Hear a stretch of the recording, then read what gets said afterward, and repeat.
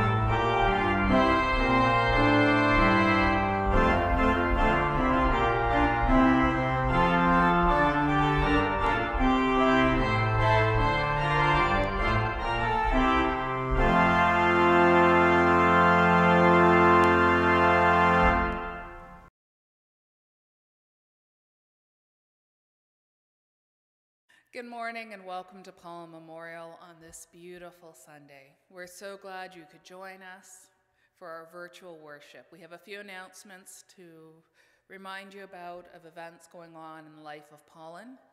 Just a reminder that next Sunday, March 21st, we will have our annual general meeting. The Zoom code will be going out next week, and we would love it if you could join us. If you have not received your report, please contact me as soon as possible and I'll make sure that you get one. We'd also like to remind you that there will be no virtual Bible study this week. We will pick up the following week, Wednesday nights at 7. Now let us come before our God. Let us pray. Father of everlasting love, we gather our hearts and minds before you now in a time of prayer and reflection, as we step away from our busy life to find rest for our weary souls. And so we ask that you would once again listen to your children praying. Creator God, we praise you this morning for the gift of knowing you. We thank you for the good news that you have never been a distant God. For you long to walk with your people, and throughout the ages you've not only saved those who you love, but you've helped prepare them and guide them to receive the wonderful gift of your only Son, so that they could join in the celebration of the salvation of our broken world. We praise you, Heavenly Father, for the gift of Jesus. We praise you, Lord, the Word became flesh and made its dwelling among us. For Christ became one of us, experiencing all that it meant to be human for our sake. As Jesus came to know hunger and thirst, he embraced both the good and the bad.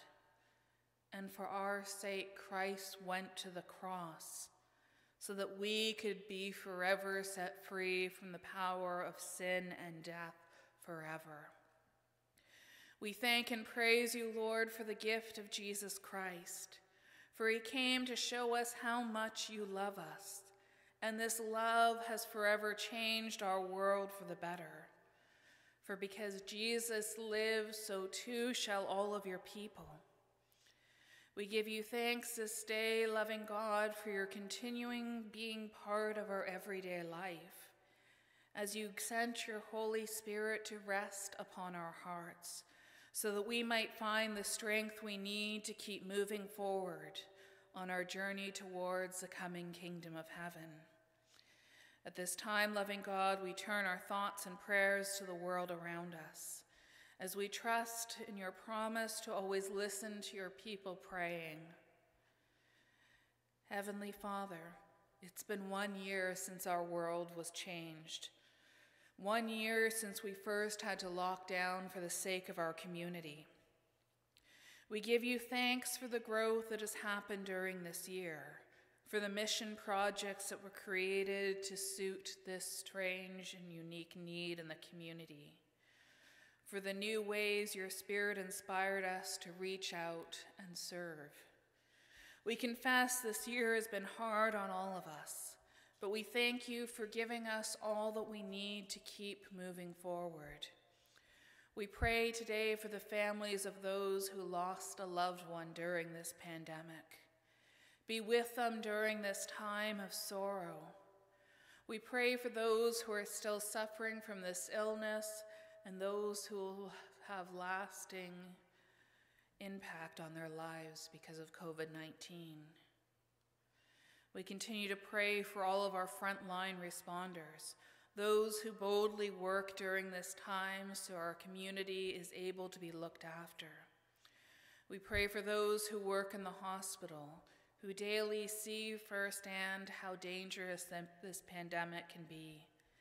Help us, we pray, Lord, to stay strong, to hold on to the good news that soon this pandemic will end, and that one day we'll be able to meet again in person.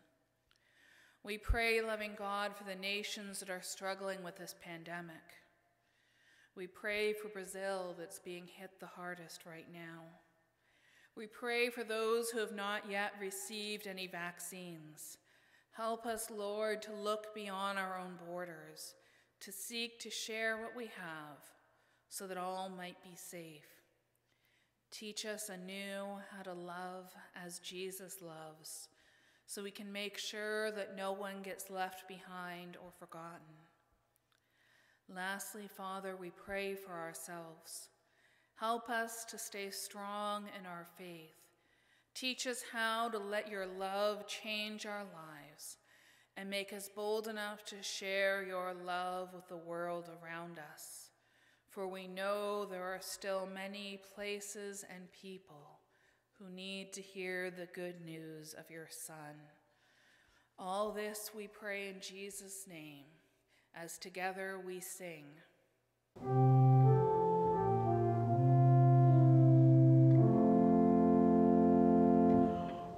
Our Father who art in heaven, hallowed be thy name.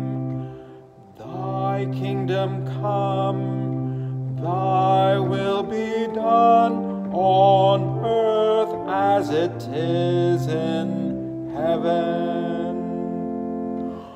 Give us this day our daily bread, and forgive us our debts, as we forgive our debtors, as we forgive our debtors. And lead us not into temptation, but deliver us from evil. For thine is the kingdom, and the power, and the glory, forever. Amen.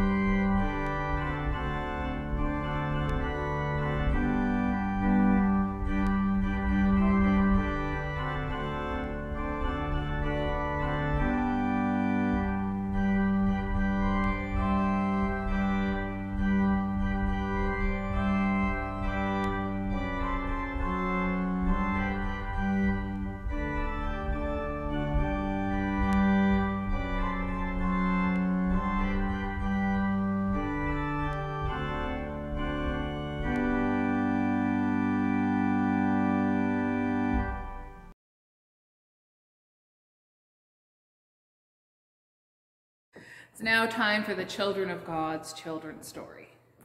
Now I have a question for you. Have you ever played the game, How Much Do You Love Me? It's a simple game I played with my parents when I was little. And you start off, do you love me this much? My parents would go, yes, I love you this much. And a little bit later I go, well, that's good that you love me this much, but do you love me this much? And so it would go on. And we keep trying to figure out how much our parents loved us. And having a sister, as most siblings did, we periodically tried to see which parent loved which one of us more. Surprisingly, we found out that they loved us equally, which is a good thing, and I think it's a truth that most parents or most kids find out that their parents love them. But have you ever asked how much God loves you? Could you imagine standing before the heavens and going, God, do you love me this much? And God says, yes, I love you. Okay, God, do you love me this much? And God would say, yes, I love you that much and more. Can you imagine how much more God would love us? Well, in Scripture, we're told the answer. God loves us so much that Jesus went to the cross and extended his hands as far as he could reach to show the world how much he loves us.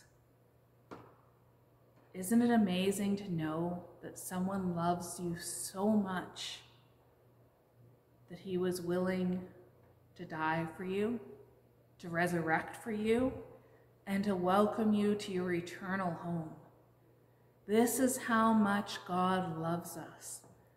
God loves us so much that he gave us his only Son, so that all of our past mistakes could be forgiven, so that you and I and everyone else could be set on a right path, a path that would lead us to be in God's kingdom, a place where there's no more pain, no more sorrow, and no more loss.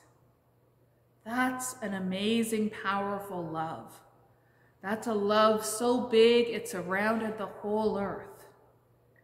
And that's a love that God has for you and for me and for everyone. In Scripture, we hear God so loved the world that he gave his only Son.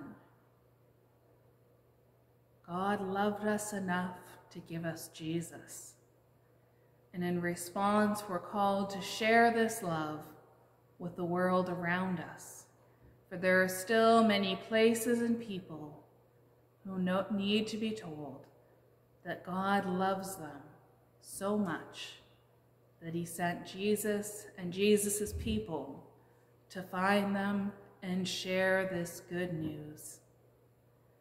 And what better news for us to remember and celebrate than God loves us. Thanks be to God. Amen.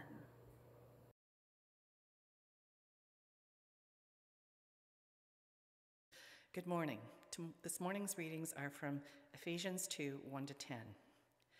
As for you, you were dead in your transgressions and sins, in which you used to live when you followed the ways of the world, and the ruler of the kingdom of air, the spirit who is now at work in those who are disobedient. And all of us lived among them at one time, gratifying the cravings of our flesh, and following its desires and thoughts. Like the rest, we were by nature deserving of wrath. But because of his great love for us, God, who is rich in mercy, made us alive with Christ, even when we were dead in transgressions. It is by grace you have been saved. And God raises us up with Christ and seated us with him in the heavenly realms of Jesus Christ, in order that in the coming age he might show the incomparable riches of his grace, expressed in his kindness to us in Jesus Christ. For it is by his grace you have been saved, through faith, and this is not of yourselves, it is the gift of God, not by works, so that no one can boast, for we are God's handiwork, created in Jesus Christ to do good works, which God prepares in advance for us to do. The second reading is from the New Testament, John 3:14 to 21. Just as Moses lifted up the snake in the wilderness, so the Son of Man must be lifted up, that everyone who believes in him may have eternal life. For God so loved the world that he gave his one and only Son, that who believes in him shall not perish but have eternal life. For God did not send his Son into the world to condemn the world, but to save the world through him. Whoever believes in him is not condemned, but whoever does not believe in stands condemned already, because they have not believed in the name of God's one and only Son. This is the verdict. Light has come into the world, but people love darkness instead of light, because of their deeds were evil. Everyone who does evil hates the light and will not come into the light for fear that their deeds will be exposed. But whoever lives by the truth comes into the light, so that it may be seen plainly that what they have done has been done in the sight of God. The word of our Lord. Right? Thanks be to God.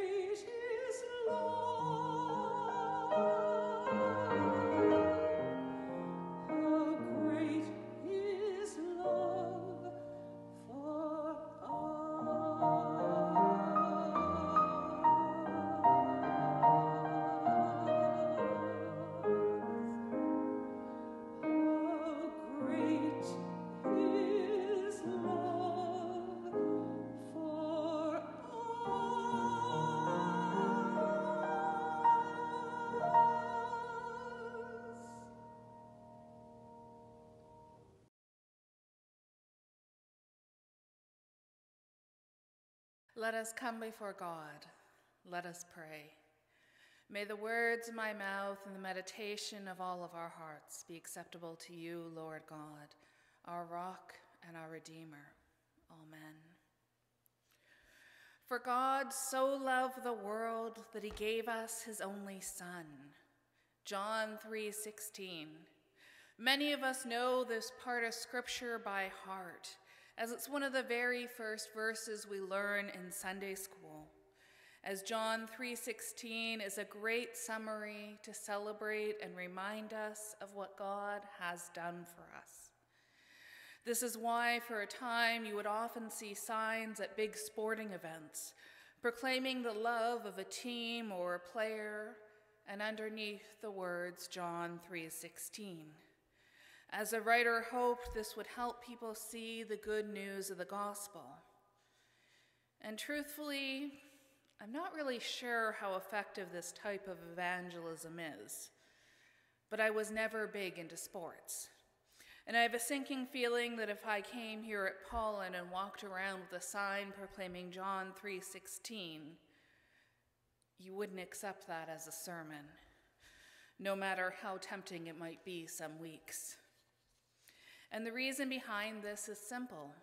While John 3:16 is a wonderful starting point for someone to learn about how much God loves them, it's not the end of their faith journey, as the Bible is filled with many more stories and lessons than just this one verse taken from the Gospel of John.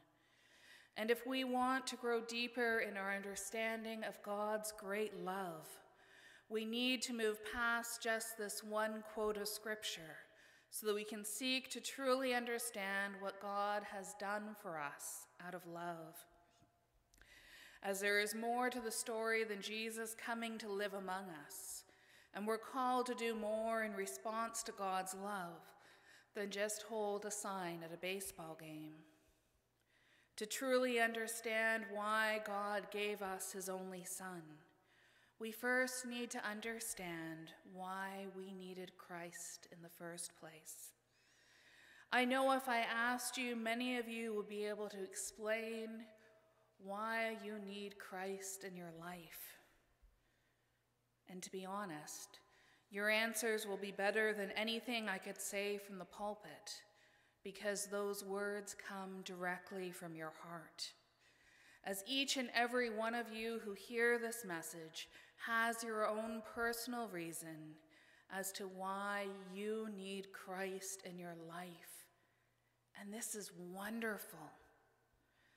Whereas from the pulpit, I tend to stay more general when listing off the reasons why the world needed and still needs today to hear the good news of John 3:16. For when people preach, we try to throw the net as wide as possible so that all who hear them speak can find something that relates to their life right now, rather than trying to preach to just one person.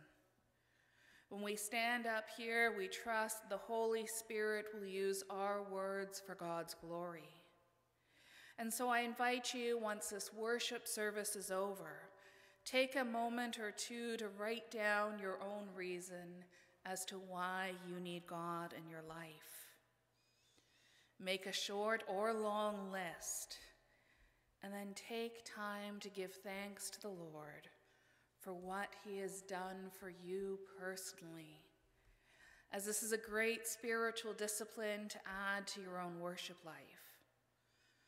But back to the reasons, the more general reasons why God gave us Jesus. He gave us his Son because he loves us.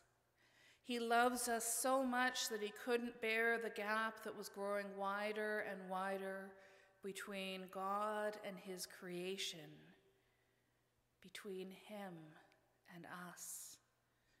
If you remember your Sunday school lesson, you'll remember that you and I were created in God's image and proclaimed good. And at one point in our human history, we lived in the garden with our Lord. There was no separation between us and God, This is what made the garden paradise. We were with God. Or at least that was the case until sin came into the picture. As once humankind turned its back against God's ways, they became separate from God.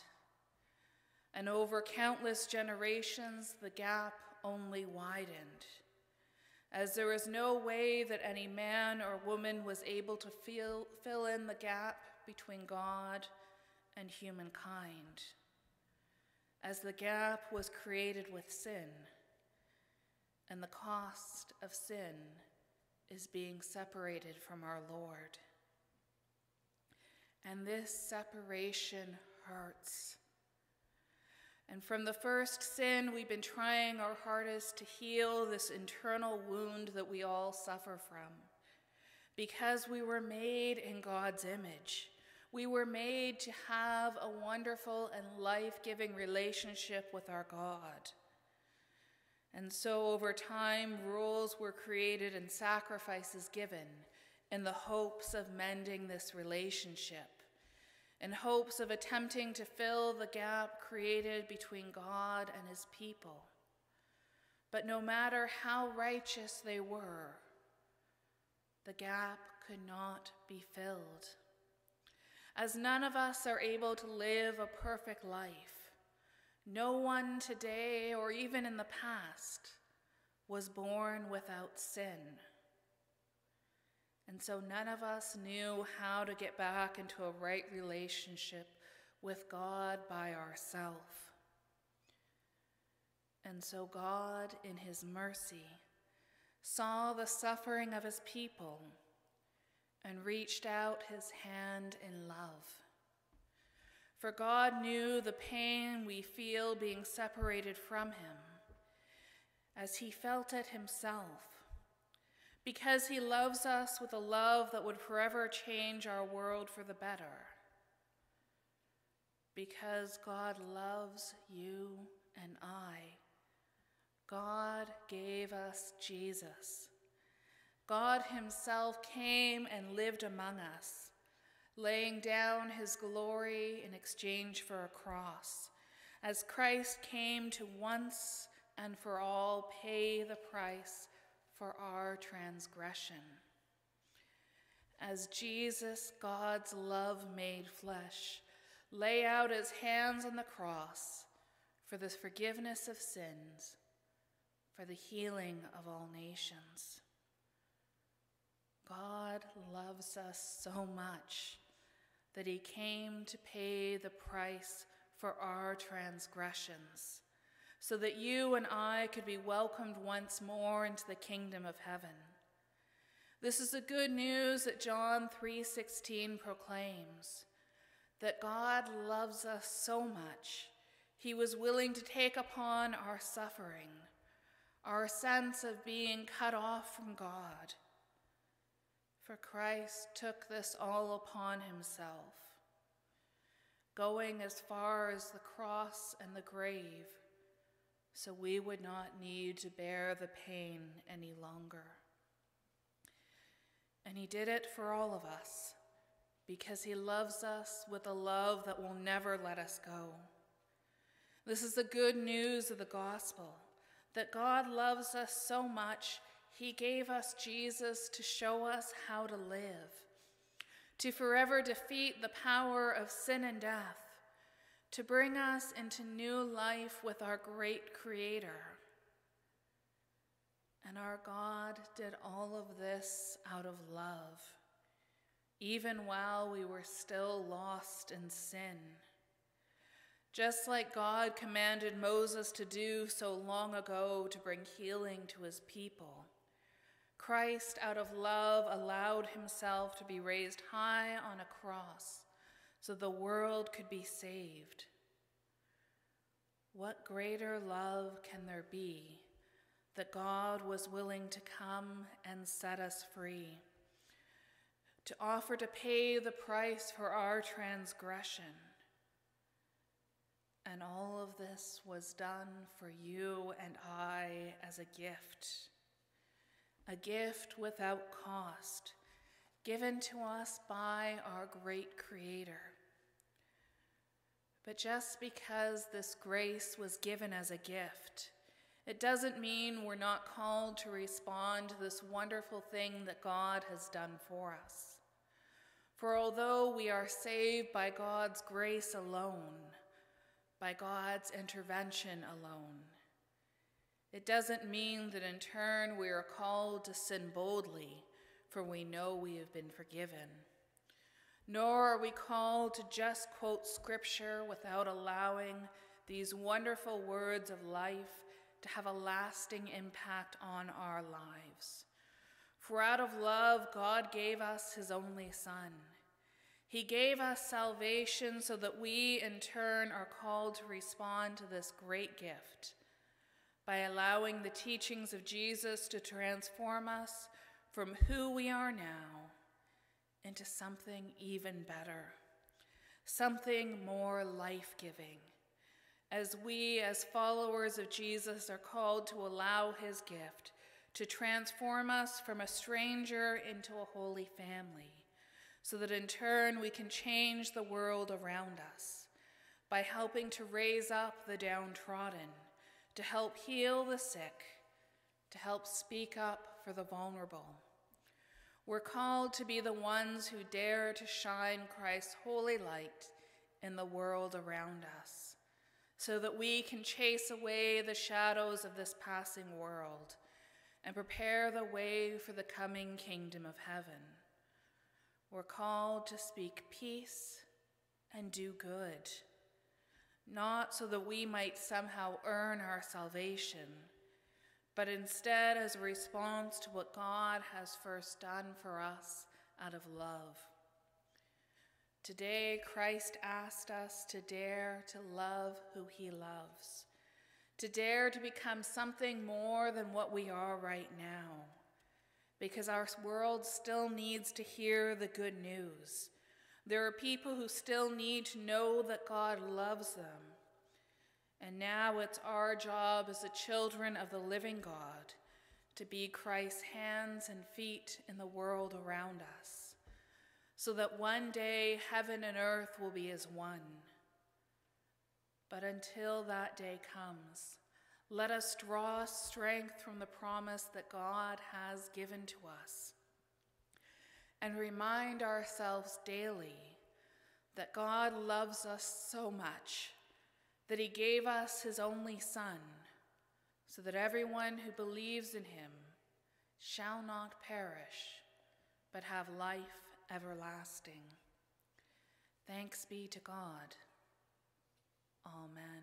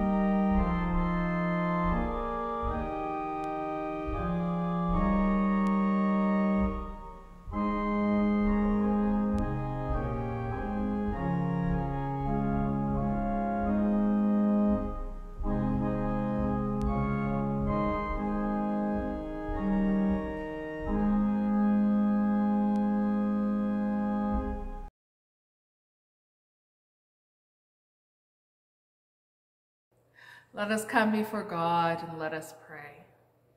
Heavenly Father, you've given us all that we need to thrive in this world and the one that is yet to come, for you gave us Jesus.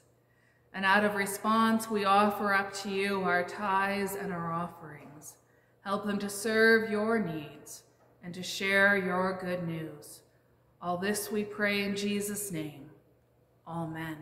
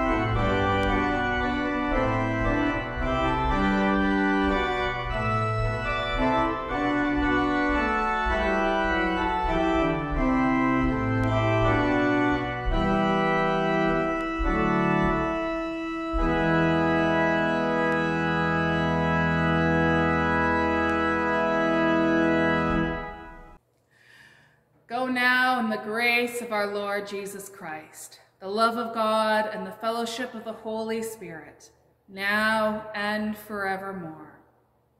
Amen.